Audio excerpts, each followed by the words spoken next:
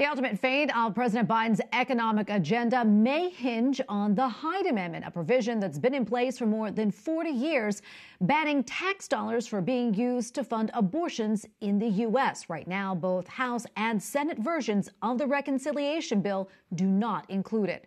Capitol Hill correspondent Erik Rosales has more.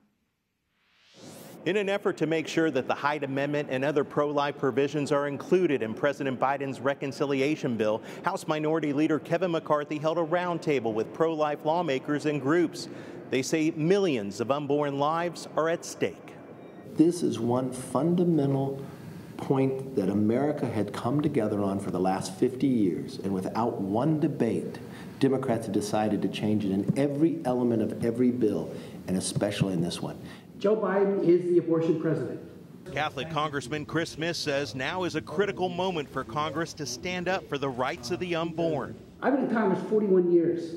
None of this is worth it. To say that, oh, I might lose my election, then so be it. There's a baby's life and a mother's life hanging in the balance, and in this case, millions of them. House Progressive Caucus members like Pramila Jayapal say she won't vote for any bill that contains the Hyde Amendment, and adds that the Hyde Amendment is something that the majority of the country does not support. 1 in 4 women have had an abortion and need to have reproductive care in a very, very important time when those protections are being rolled back. A recent Knights of Columbus Marist poll shows otherwise. 58% of Americans oppose taxpayer-funded abortions. Pro-lifers tell me the bill includes funding for abortions worldwide. President Biden has authorized the use of our tax dollars to pay for abortions in other countries. So we are taking our money and paying to kill children in developing countries. $760 million for international family planning, $70 million for the United Nations Population Fund,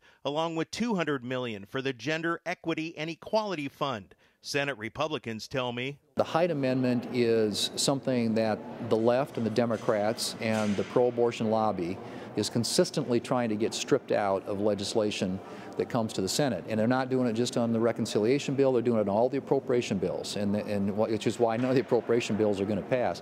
Democrats hope to have the reconciliation bill's framework done by the end of the month. At the Capitol, Erik Rosales, EWTN News Nightly.